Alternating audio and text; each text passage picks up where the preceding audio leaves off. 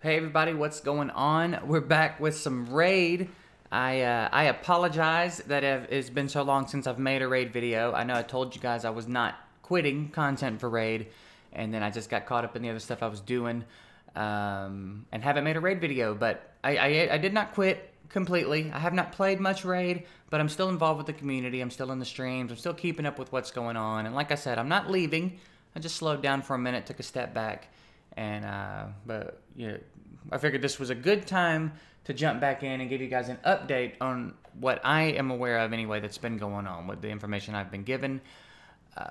There are some changes coming. Now, this is going to be inadvertently, this is going to have some slight rant elements. It's not a rant video. What I'm really here to do is go over the details of the new champions that are coming out.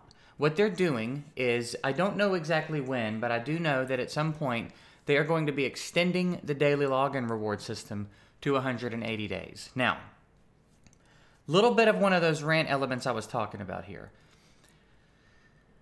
This game's been out for a year, and there is still no real rotating daily login system. Extending it to 180 days, we're talking about 6 months now. There are 6 months of daily login rewards. That's just aggravating, right? Traditionally, it's on a monthly rotation, and at the end of that month, you usually get whatever the equivalent of a sacred shard would be in one of these games. Sometimes it's a little different. Sometimes you get different things, but that is generally a good option. So at least once a month, you get a free shard or whatever just for logging in. You get an opportunity to pull something. Now, I know we have them in our missions, and I know that there's a battle pass now, but these things do not supplement what daily logins are supposed to be, where you log in and you receive something for it, okay? A lot of games have daily logins. They've got a daily witch system where you can randomly get something from that. There's a lot of different ways that games reward you for logging in every day. Raid does not do that at all, at least on a regular ongoing basis. So what's going to happen now is this update's going to drop. Everybody's going to start back at 90 days, no matter how long you've been playing, and you're going to have to go another 3 months before you get all the rewards from the new daily login system. It is a severely flawed system. It is really aggravating. The rewards are not really even that good, to be honest.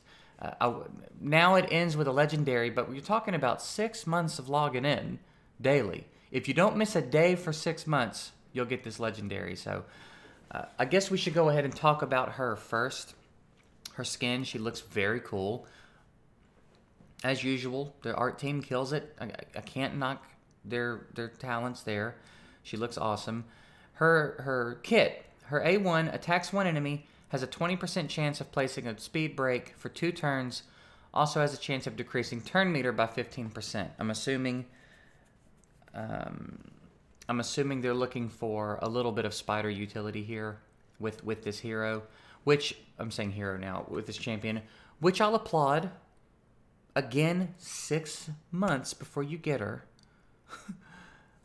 I don't know. A2 attacks all enemies 2 times. Each hit has a 20% chance of placing a stun for 1 turn. Now, with skill ups, hopefully that gets a little better. 20% is low, even though it is AoE. It gives her, again, some potential to make Spider a little bit easier. Over time, people have figured out that if you crowd control the Spiderlings, you have a much easier time in Spider, right? So we've got turn meter knockback for the boss, we've got a slow, and we've got an AoE stun.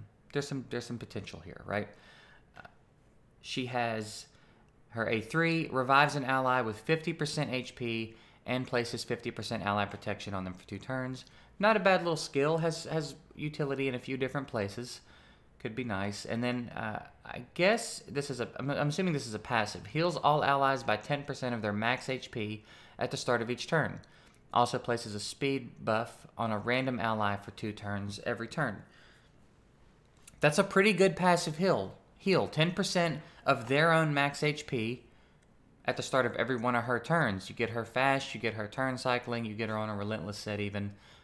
That's pretty good support. So as far as she goes, she's not a bad champion. My gripe has not ever really been the quality of the champions they put out. It's just that they're resting on putting out champions, right? There's not really any content here. Again, we got this last update that has the battle pass, which in and of itself is fine, but the update contained no content. Now we're talking about another update that doesn't actually contain any content, right? You're getting the whale gear in 1.13.5 or whatever it is. You're getting the whale gear for Platinum Arena, and then we're getting extended daily login rewards. They're not adding any content, right? Very aggravating. We all know I'm aggravated. I know all you are aggravated too. This is not supposed to be a rant. I really just wanted to talk about these new champs and let you know about the daily login. So let's move on and talk about the epics. I don't know. We don't have any art. I don't have any art for the epics. I don't know if anyone else does. I don't have any information about them except their skills. So I don't know their faction. I don't know their affinity. I don't know what they look like. So we'll just talk about their skill kit and see what we think. Epic number 1. Attacks one enemy, decreases max HP by 30% of the damage inflicted. Okay. A2. Places 50% attack buff on this champion for 2 turns, then attacks all enemies. 50% chance of putting a speed break on everybody. That's not bad. Self buff and then AoE attacks. Pretty nice. Instantly removes any freeze debuffs on this champion and replaces them with a 30% increased crit rate buff, a 30% increased damage buff, and a 15% strengthen buff whenever an enemy places a freeze debuff on this champion. So that's a passive. Seems like a direct counter to Tormund. Someone definitely designed to interrupt Tormund. Could be nice against some others. That's very blatantly a Tormund counter. Increased crit rate, increased crit damage, and a strengthen buff. That's really strong for an epic. That's really strong for an epic. Direct Tormund counter. And then another passive, I guess, fills this champion's turn meter by 25% and instantly activates the skill whenever this champion or an ally receives a freeze buff.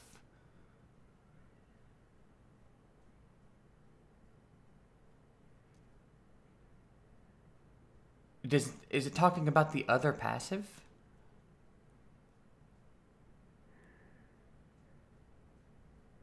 Maybe not. Maybe it's talking about this. I don't know. I don't know which skill name it's talking about there, but very clearly someone to come in and deal with Tormund. They are very clearly focusing on adding things to the game that that make Tormund less of a problem. So that is definitely what this epic is for. Second epic. I haven't looked at these, by the way. Y'all are seeing me look at these for the first time as well. So I just want to throw that out there. Epic number 2. Attacks one enemy 2 times, places an extra hit if the target is under a heal reduction buff. Places 2 extra hits if the target's under 100% heal reduction buff. Okay. Attacks one enemy, has a 75% chance of putting a speed break. Decreases the target's turn meter by 20% if the speed break is placed. Okay. That's an A2, though. Places 30% reflect damage and a continuous heal buff on all allies. Okay, that's nice. A little bit of Fire Knight utility there, maybe. Reflect damage with continuous heals is not bad. We'll see what the affinity is, and we'll see what all that stuff is. But that's a quick glimpse, anyway, at the new heroes, and it's my understanding that they're all going to be part of the new daily login reward. So this legendary will be coming at the end at day 180, and then these guys are going to be peppered in, I assume, at the other intervals, but maybe 120, 150, 180, something like that. So that's it. That's a look at what we have coming. Again, I don't really have any other information on any actual content for the game. There's still a lot of things that they've been talking about for a really long time, but I don't know that they're even on the horizon. We're still waiting on Void Tower. They've been talking about an extra clan boss for a while. They've been talking about a damage counter on clan boss for a while. They teased artifact sorting. I think they teased that to try to appease everybody because everything was so rough for them for a minute. There's no telling when that's going to come out, but we don't have any reason to believe it's anytime soon. So yeah, I don't know. The state of things for Raid right now is really tough. You know, it's tough. Like I said, I don't really have much of a desire to play it. I'm still very interested in being a part of the community. I'm hanging out in Verdi's stream a lot, and when the other guys are streaming, I'm in the streams and I'm keeping up. You know, I'm still in the content creator chat, and I'm following everything just as closely as I ever was. I just don't have much of an interest in playing right now, so we will see what ends up with happening with that. I would love for Raid to turn it around. I have lost the hope that they're going to, but of course I don't want it to fail. You know, I would love it if Plarium would figure it out and turn things around and make this game what it should be, because again, it could be such a really, really good game if they'll get their priorities straight. So that's it. Let me know what you guys think about the new champs. They definitely seem interesting. That Epic 1, particularly. Hard Torment counter. Those are interesting passives. And then the new Lego potentially makes Spider a little bit more doable for free-to-play people after 6 months straight of logging in every day. So there you have it. I would love to know what you guys think. Again, I apologize that it's taken me so long to get another raid video up. I will try to be better about that moving forward. You know, getting some raid stuff up occasionally. Got some skits I'm working on. Maybe a new DJ RNG track sometime soon. Like I said, I'm not gone. I've just slowed down the actual playtime in raid. So thank you guys for watching. Thank you guys for supporting me and letting me play other games and still do well with that. That means a lot to me. It's really nice to know I'm not stuck in one game.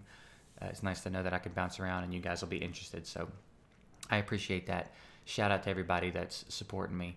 I appreciate it. If you want to come catch me at a stream, twitch.tv/JGigs, 6 p.m. Eastern most weeknights. That's it. I'm done rambling. Thank you guys for watching. I'll see you later.